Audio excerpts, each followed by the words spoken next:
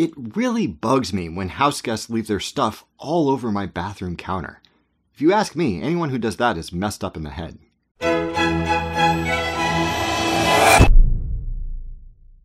Happy New Year! For many, January 1st is a good arbitrary starting point for cultivating new habits. Popular resolutions include exercising more, reading more books, and, in my case, getting organized, being more diligent about keeping one's space tidy. It's common to feel some amount of stress or shame about failing to maintain a neat home or office. Lots of people struggle with it their whole lives. Benjamin Franklin is famous for his meticulously documented scientific approach to self-improvement, but despite his best efforts, he was haunted by his messy demeanor for more than 60 years.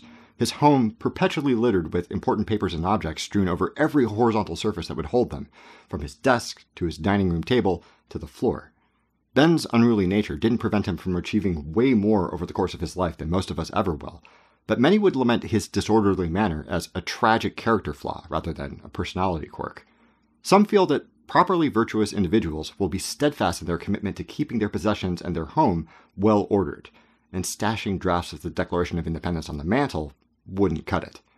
If you ask some cognitive linguists, this moralizing attitude may be partially fueled by a sort of conceptual bait and switch.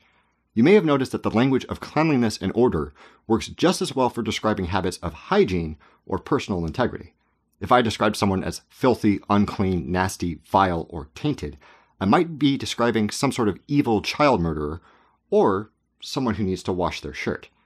The conceptual metaphor theory suggests that we often develop our understanding of abstract ideas, like morality, by building those concepts out of more basic, visceral experiences. If you're trying to convey the abstract idea of honor to a 5-year-old, you might use a metaphor of a pure white cloth that gets stained and can never recover its original brightness. That's pretty easy to understand and conveys many important aspects of the idea.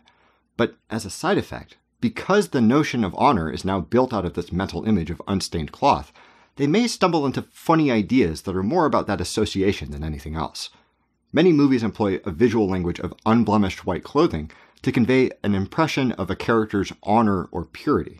Conceptual metaphor theory might point to a reason that symbolism is so universal and effective. It might also help to explain why we get so bent out of shape about keeping things tidy, like it's a moral imperative on the order of don't murder people. When we think of abstractions like virtue or righteousness, it seems plausible that we've built those concepts on our more concrete experiences of cleanliness and neatness. If we don't examine that association critically, Benjamin Franklin's penchant for keeping important papers on the floor might start to seem like a sort of sinful vice rather than a quirky workflow. Some real-world observations lend additional weight to skepticism about the spiritual or essential significance of keeping tidy. In 2001, Steve Whitaker and Julia Hirschberg took a close look at how desk workers treat their paper documents and how those tendencies affect their capacity to get stuff done. According to a number of previous studies, most office workers can be sorted into 2 groups based on their paper management strategies. Filers tend to categorize and sort documents into an organizational structure, like folders that they keep in a filing cabinet or binders that they keep on a shelf, ensuring that their actual workspace is clear of paper. Pilers, on the other hand, tend to keep important documents visible on their desk in a few loose stacks, sorting and resorting them according to whatever organizing principle they may need in the moment. Surprisingly, Whitaker and Hirschberg found that filers tend to accumulate more crap than their piling coworkers, almost twice as much, and don't consult that information nearly as often. They hold on to old or obsolete data for longer, and here's the kicker, they tend to be less productive on average, burning a great deal of time and energy on the overhead necessary to maintain and search their archives for whatever they might need. Now, before you go patting yourself on the back for your messy desk, there's a great deal of variance within and overlap between the groups. It's not like either strategy is predictive of success or failure on its own. But these results do fly in the face of some cultural assumptions about what an effective employee looks like. It makes some amount of sense if you think about it. If you have to stare at the physical documents you're choosing to keep, you're going to be pickier about what you hold on to. Having them readily accessible probably means you'll be more likely to read them. Piles are actually a robust organizational tool that doesn't require a lot of overhead. Stuff you use regularly will rise to the top, stuff you don't use will languish at the bottom, where it can be easily peeled off and trashed. On the other hand, filing requires you to predict with incredible accuracy what sorts of documents you're going to get and what categories will be useful for finding them in the future, creating confusion and frustration if you happen to guess wrong. Should this engineering drawing with the cost estimate scribbled in the margin go in the accounting folder or the engineering folder? Should I copy it and slow down my search speed in both places? It seems that surface-level orderliness can sometimes conceal a haphazard mountain of crap, duplicated and stuffed into a folder structure that hasn't really survived first contact with the enemy. And that a visually cluttered desk, while unpleasant to look at, may be a very effective tool for information management. Many self-help gurus and TV personalities espouse a common sentiment that keeping your space free of clutter will have a sympathetic harmonizing effect on other aspects of your life, improving your emotional well-being, lowering your stress, boosting your confidence and mood. But what if you're a piler who works best when your paperwork is spread out over your desk? It seems like getting rid of your piles to appease the Marie Kondos of the world might feel satisfying in the short term, but crippling your optimal workflow seems like it would make you more stressed and less confident in the long run as you continually try to wrestle your piling tendencies into submission, the way Franklin did. It seems plausible that our knee-jerk distaste for a visually cluttered workspace might just come from those weird conceptual associations rather than any meaningful issues with a piler's methodology. We've also talked a little about how empty space can be a signifier of class or wealth. Maybe we feel worse than we should when looking at or living in a cluttered space because we've been trained to associate visually disordered belongings with poverty and dysfunction. If we try to crowbar apart the pragmatic benefits of keeping things tidy from those contingent cultural and psychological associations, there are some advantages that are indisputable. It's easier to clean surfaces that don't have things on them. Storing objects prevents them from getting in the way or damaged. Having some empty space in which you can place a thing, rather than needing to move something else out of the way first, is extraordinarily useful.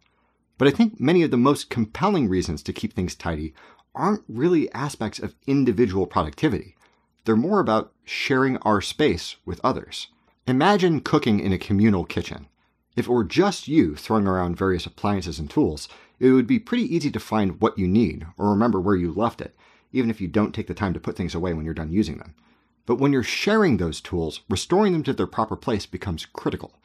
It's easy to find a knife if the last person who used it replaced it on the knife block the moment they didn't need it. It's much harder if you have to guess who might have used it last and where they might have put it to keep it accessible. Trying to work around someone else's clutter is also considerably more challenging and stressful than negotiating your own mess, because you don't have their contextual understanding of where everything is and why, if there even is a why. Is this thing on the counter important? If I move it, will it disrupt someone's workflow? Or is it some random bit of garbage that hasn't found its way to the trash yet? Clutter can also tie up resources and tools in a way that is exponentially more disruptive for a group of people sharing a space than it is for an individual.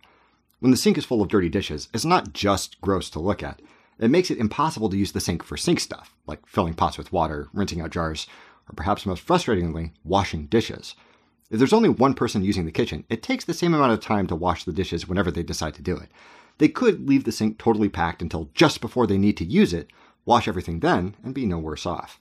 But in a shared kitchen, even if someone volunteers to wash up everyone else's mess, the sink will be inoperative during that time, and everyone who needs it will have to sit around twiddling their thumbs, potentially preventing someone else from making progress by occupying some other bit of the kitchen.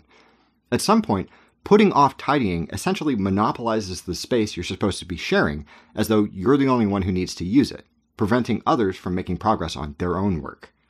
The notion that cleanliness is next to godliness is deep in the cultural zeitgeist, but I think it's probably useful to separate the practical benefits of keeping things squared away from the weird aesthetic and effective reactions we've been trained to experience around clutter. If, like me, you're hoping to use the new year as an excuse to cultivate some new habits and stop tripping over your own stuff, instead of feeling like some sort of reprobate every time you fail to make your bed or notice that your desk has gotten a little crowded, maybe actively considering what practical trade-offs are being made could allow us to prioritize, invest in, and feel good about the tidying that actually facilitates our goals, and the goals of those who we share our lives, tools, and workspace with.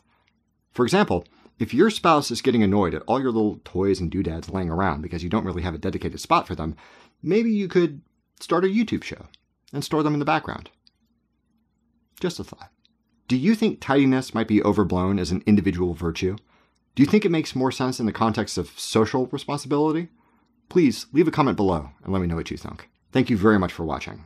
Don't forget to blah, blah, subscribe, blah, share, and don't stop thunking.